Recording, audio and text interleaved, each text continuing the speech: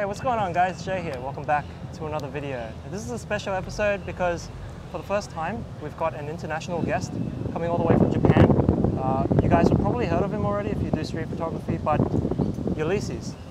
Hi everyone, this is Ulysses. I came from Tokyo and I'm meeting Jay. Thank you for inviting me. And I didn't come only for Jay. Sorry about that, but I put him on point and then said we should do this video. Okay, yeah, fair enough. And now the pressure's on, right? I'm sweating really hard right now. So the plan is, there is no plan. We decided to spontaneously meet up in Town Hall and we walked here all the way to Circular Quay. So we're just going to keep walking basically and take photos along the way. Maybe ask Ulysses some questions that I'm always curious about. But yeah, we'll see how things go. Sounds great. Yeah. Let's go, sir. Let's do it. Let's do it.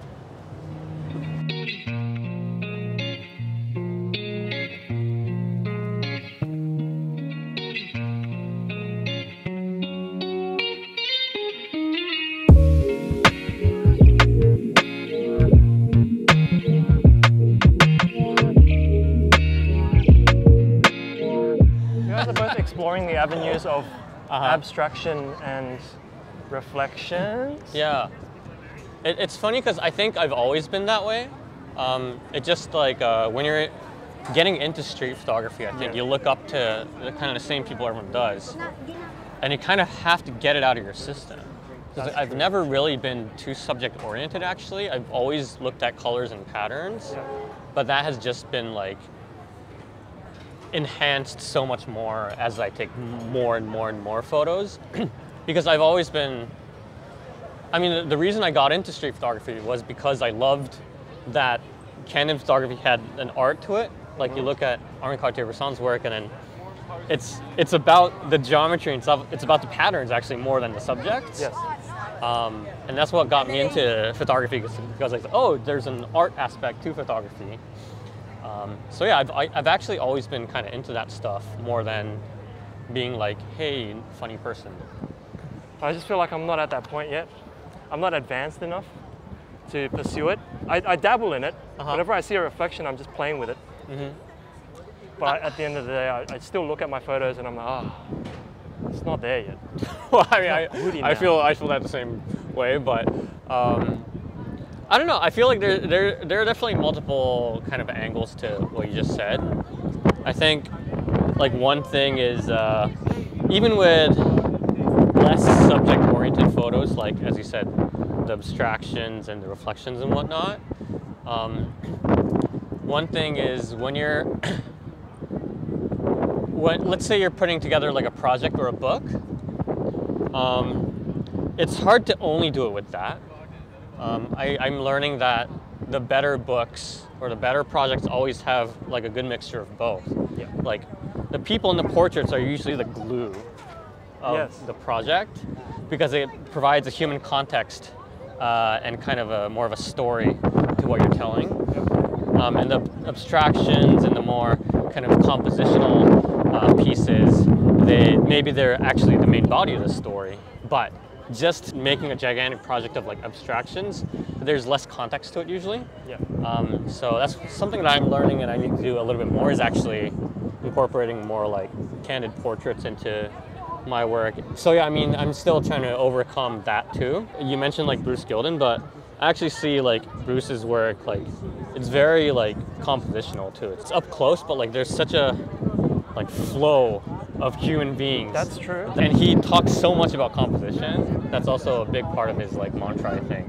I think that thing where he like does the angle, so that's to get the composition that he wants though. Like, so if I take a photo like of these people flat on here, then it just ends up being a bunch of like people bunched up together, right? Yeah. But if I go at an angle like that, then now you have a flow of like 3 people. Okay. I can't really see the back of your screen, but okay. Now you have, it's a terrible photo, but now you have 3 people and you have this 3 triangles on the opera house, and it's a bad photo, but what I'm trying to say is like... I just didn't get any of that in focus, but I get it. I get what you mean though. Yeah, it's And I think that's what he's doing with like moving his body like that. Yeah. Very quickly. He's finding an angle that all these, like when you look at a Bruce Gilden photo, it's all these faces, all these characters that make sense individually. But unless you're at a specific angle, you're not able to get the angle or the tilts of the heads right, and then maybe they're overlapping too much. Yes, that's true. So it's I think it's very compositional, but it's almost like he's taking like a gigantic group portrait sometimes. Which is pretty funny. So Sydney for street photography. How do you find it compared to other countries that you visit? Because I know every country has its pros and cons. Yeah. It's just interesting to see your perspective on that. I like it in general. I think the good thing about Sydney is that there are like multiple areas that provide very different types of photos. I've been walking a lot, and I see a lot of like different places that have like, I think if you stay there long enough, you can take pretty good photos. But it seems like a lot of people tend to kind of stick to the same place. I find that interesting around like Town Hall in the central area. Yep. But in general, the lights, like, it's very harsh, but it's nice. You did kind of go out of the metro areas. I did, yeah. Would you say that for Australia in general is more suited to things like landscape? I mean, you know, dude, it's funny, like, I'm a candid photographer, but when you look at it, I just take photos wherever I'm at in general. If you look at it from the map, like Australia is like... It's a small, concentrated population in a small, tiny area. Yeah. And then everywhere else is just desert and greenery. Yeah, so like there's a big opportunity for just general like nature photographs and landscape photographs, I think, and it's beautiful. One thing though in Sydney that I realize is that what people wear are super important, I think, for street photographs. That's true. Very colorful. So like when you take a color photograph, it tends to be a bit scattered sometimes. I think the colors in kind of in the cities too, the buildings are colorful. There are a lot of glass too. A lot of like different colorful kind of pieces of art as well. So getting that into context starts becoming really hard. So I think you need to like limit what you're taking photographs of. So like if you do it with a wide angle without putting too much thought into it, it starts getting super chaotic. Oh yeah. That's kind of similar to like Tokyo, I think. But yeah, limiting color palette or subjects is a good thing. But I find it's also kind of challenging, I would say.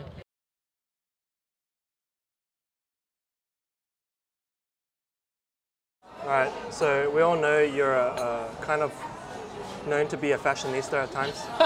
at times, not always. Go check out his videos up here. I'll link you guys to one of his daily essentials videos where he goes over his stuff. I did that, yeah. But just let's see what's going on with you right now. What are you rocking on your wrist? Yeah, this is it's a pre-date just Oyster Perpetual date Rolex. It's in 1979. This was issued to, I think, police officers in the UAE. So there's only a few thousand of them, from what I know. But they're not that popular because these days bigger watches are pretty popular. Yeah, right. So like it looks like a crazy ass piece, but like it wasn't that expensive. I mean, it was expensive, but it wasn't like that crazy. So how many watches do you have in total? I don't have many actually. This was the stupid story was that this was my first big boy watch. Yes. But I got it on an auction, and people think I'm fucking crazy for that because. Why? Because like you don't buy your first watch on an auction site. If it's a vintage and you can't get it anymore, yeah, and exactly. you like the look of it, then I think the only other way is to go auction. Yeah, it was just funny, but yeah, it was a ballsy move. I agree. Yeah. But I also have a few other interesting G-Shocks, which I use a lot actually. If you could only have one watch, yeah. Budget not an option. Yeah. Like budget aside, what would it be? At this very moment in time, what I want as a versatile watch is actually like a Cartier Tank Louis. Just because like I still do a lot of like corporate work too. Yes. I do wear suits sometimes, but I also like dressing up in general. So having a kind of like a beater-ish watch with like a level of elegance to it. So what are we working with here? It's the FX3. Honestly, I've had so many half-assed video options in my life. Yep. And all of them, I've wasted so much money for that. Is this a ad or like a, is this paid promotion? The moment I met this camera, my life, no. But no, honestly, it was expensive, but I'm really happy I got it. Just cause like, yeah, it fixes video issues. Cause like everyone and their mom uses a Sony now, but like you have all the YouTubers talking about it. So it's like, everyone tells you how to use it. So it's great. Nice. What do you think is the better one, 28 or 40? 28. 28? Well, no, so I feel like, so for this form factor, 28 is better. So with this form factor, what you want to do as a consumer is you want to take photos of your beautiful girlfriend, or you want to take photos of food. Correct. When it's 40, it's just like you don't get the whole thing in frame. Oh, that's true. Yeah, with this, like you have the LCD, right? But when it's a 40, it's actually pretty hard to get it straight. Just because, like, you know, with more compression, it's hard to, it gets tilted really quickly. Without a viewfinder, it's really hard to get a 40 straight, I think. And honestly, with this one, it's a nice lens, but like it still kind of looks like a cropped in 28 or something. Oh, really? Yeah. So you still get a slight distortion on the... I don't know, it's hard to say. Like, don't quote me on this, but it kind of looks like a... It's just a personal... It looks like a wide-angle lens.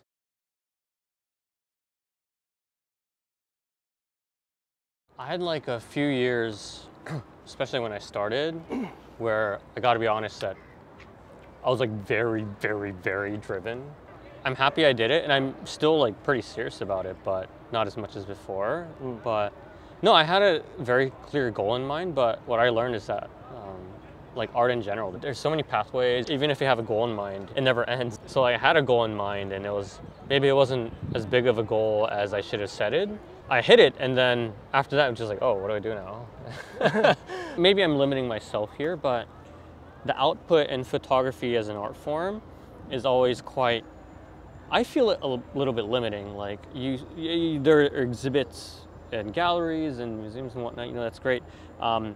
You know, but it's like, what the fuck out? Like, you have a book. Yeah, I feel that. But if you look into like other art forms, there's like so many bigger things that you can do. Right, yeah. You can have installations, you can have people experience your work, you can fucking, like, what the fuck is this, right? You could paint the entire opera house, right? Which they do.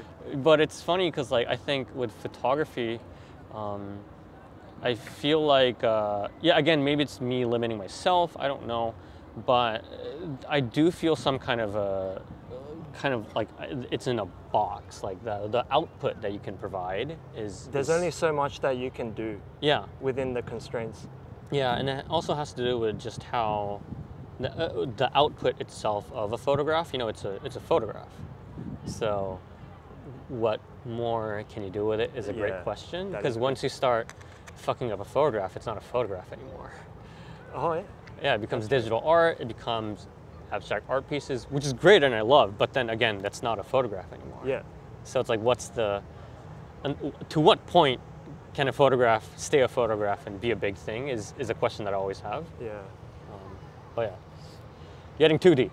No, that's a valid, you know, thing to think about, because nowadays there's so many ways to create a photograph, and there's a lot of people on social media influencing the next generation of photographers with questionable processes that kind of draws the line between, well, are we going too far? Thanks for sticking around to the end of the video. As an added bonus for you guys, I have the full conversation with Ulysses as an unlisted video here on my YouTube.